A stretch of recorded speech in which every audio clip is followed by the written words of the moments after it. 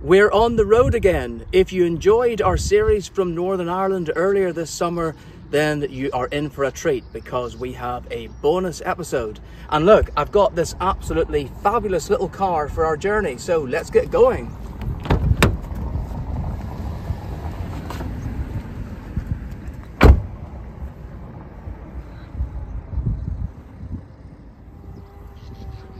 Paul's not with me. I wonder where he is. Well, it's time to go.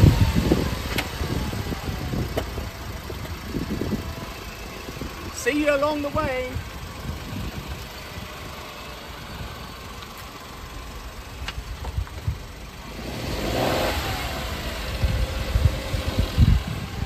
Happy travels.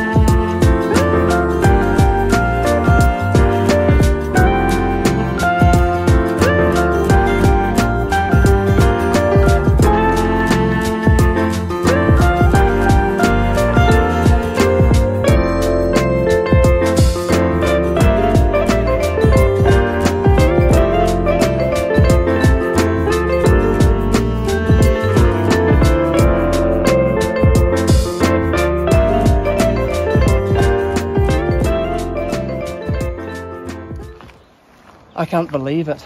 I've come somewhere where I haven't been for probably 40 years. I used to come here with my father when he had a boat.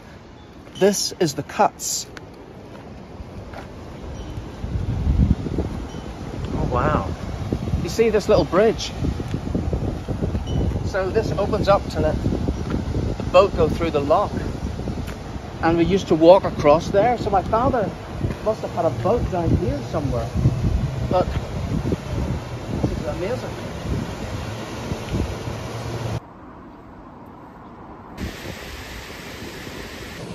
So this is the River Bann, and we're just a mile maybe outside of Coleraine. This is so strange being back here. It seemed quite big, I suppose, back in the day because I was like just a little boy. It doesn't seem that big now really at all. There's a sign over there and it says that it's called Cuts Lock and it's run by Waterways Ireland. Well, I've just spotted some really interesting information about the Cuts. The Cuts got its name because a passage was cut in the river's bedrock to bypass rapids, thus making the river navigable for boats. The cuts in the rock also enabled the trapping of salmon. Prior to the work, which started in 1612, goods had to be laboriously transferred between vessels, one above and one below the rapids. Here you can look out for salmon. Locally, this stretch of river is known as the Salmon Leap, where salmon can still be seen leaping during their migration upstream to spawn. That tree over there was probably still around, probably a sapling, when I was young. What did you think of it here, Paul? Wow, I think this reminds me of the one in Uxbridge, but in a much bigger scale. Well, of course, in Uxbridge, it's a canal. This is a river. This is the River Bann. It's amazing. I haven't seen anything like this. There's a little stairway down there. Shall we go have a look? Down to the water's edge? Yeah. Sure. Paul certainly looks as though he's enjoying it. He's just sitting there taking it all in.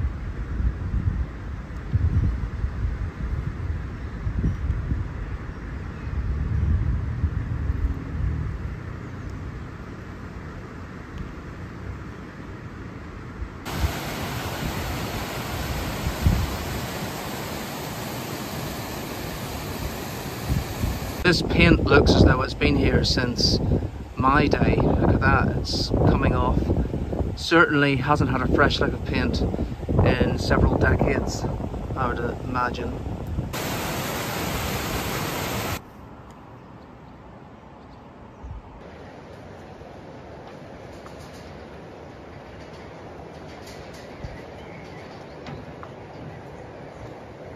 Oh look, they do charter trips along the Bann from here now as well. Is that an animal over there? It looks like one of those white little birds. Yeah, I think it is. Very tall looking. Yeah, like a stork or something. But the water's flowing that direction and that will take you out to the Atlantic Ocean.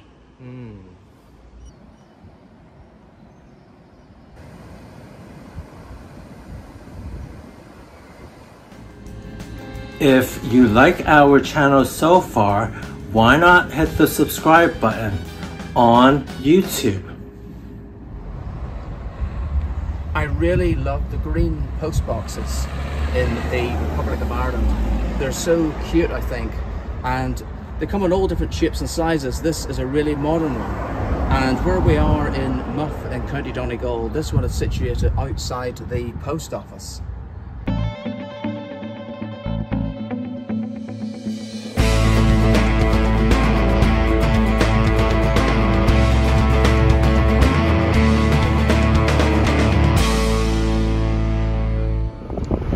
When you are driving along the hills, you will see sheep on the side of the road. Please take care. Hello, Louie.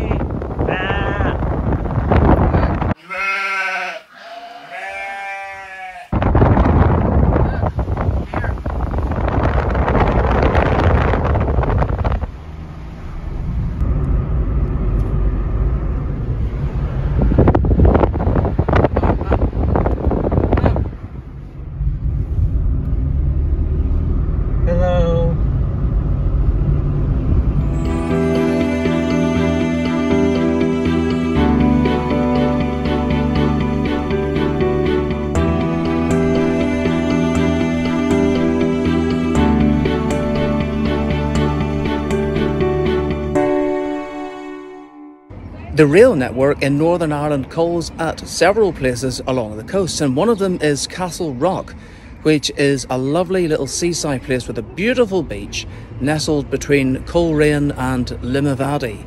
So you can get on a train from Derry, Londonderry or Belfast or any stop in between and stop off at Castle Rock. It's an interesting station because it's on a single track. You could just come for the day, or you could perhaps use Castle Rock as a little bit of a base, and then you could travel into Coleraine or elsewhere and do some shopping and other sightseeing.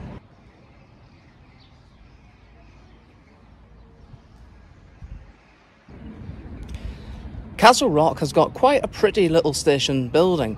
It's not open today, and it's quite an interesting point because it says boarding a train without a ticket may result in a fine. So where do you get the ticket? I think you can actually buy them on board.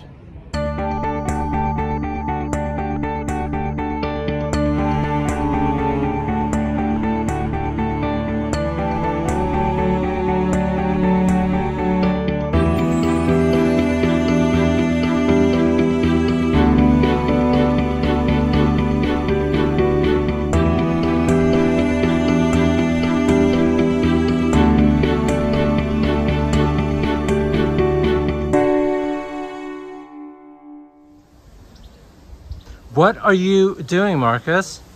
I'm trying to find our subscribers. They seem to have disappeared. So please subscribe.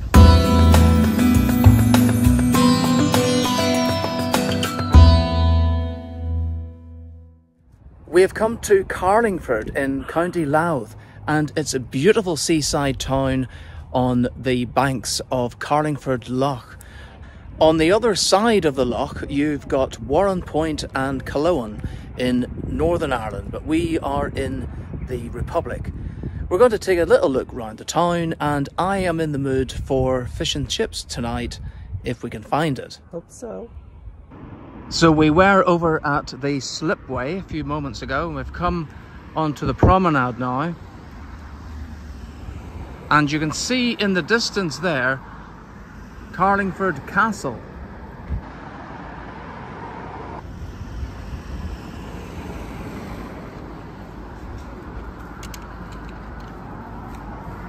Another new location to explore. So what can you tell us about this area, Paul? This is Carlingford and the Cooley Peninsula. And it says it's called Ireland's Eden. That means that it's very green, does it not?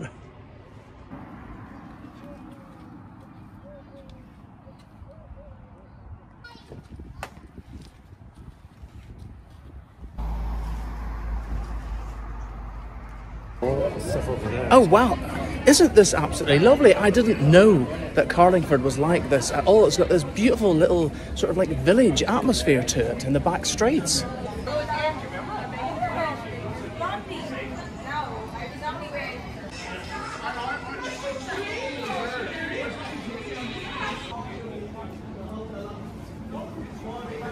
Look at this, it says oyster fuel.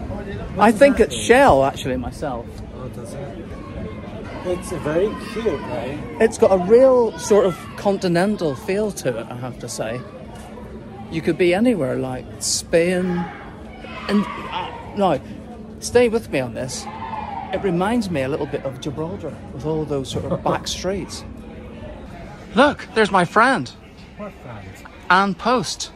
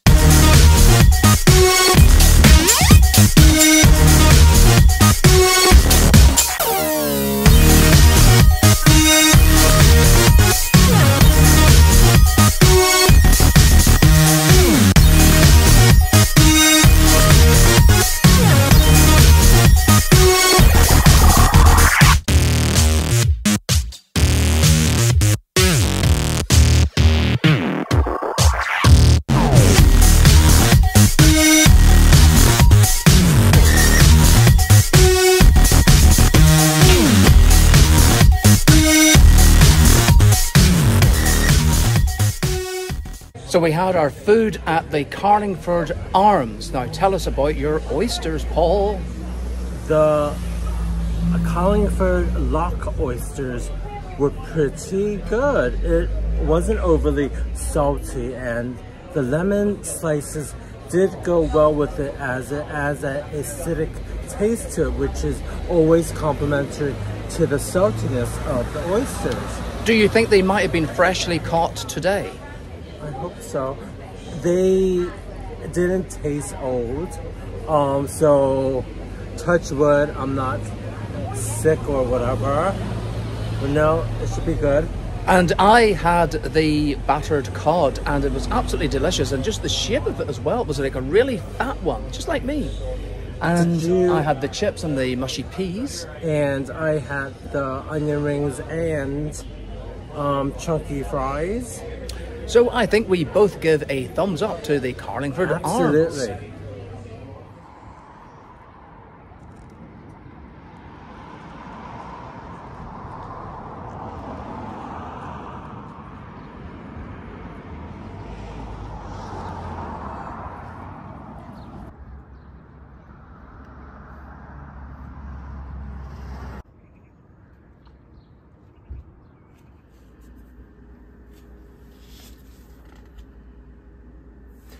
I think that it's like Northern Ireland, like in the inner bit over here.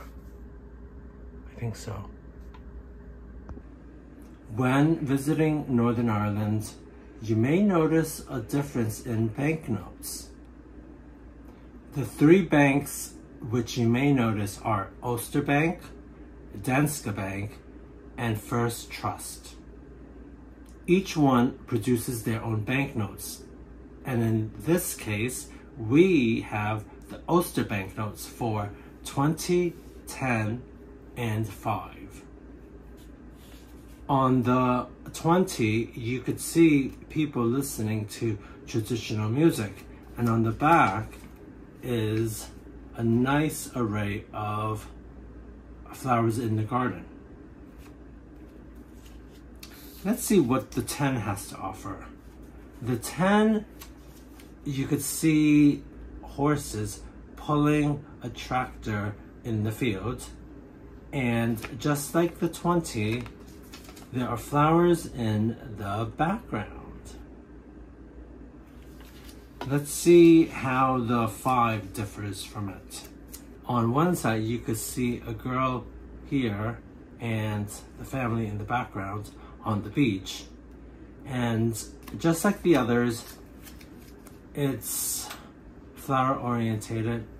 So I think this might show that there is an abundance of greenery because Ireland does get a lot of rain. Similarly, the local banks in Scotland also issue their own banknotes up there. But I must point out that even though this is legal tender, banks outside of Northern Ireland are not obliged to accept these banknotes as legal tender. So I would say maybe try to use them while you're here, or you could use them once you're back next time you're here. Just like the Bank of England notes, these are also made of polymer, so you can't actually tear into them, which is a good thing. Lastly, Bank of England notes are accepted everywhere in the United Kingdom, even here.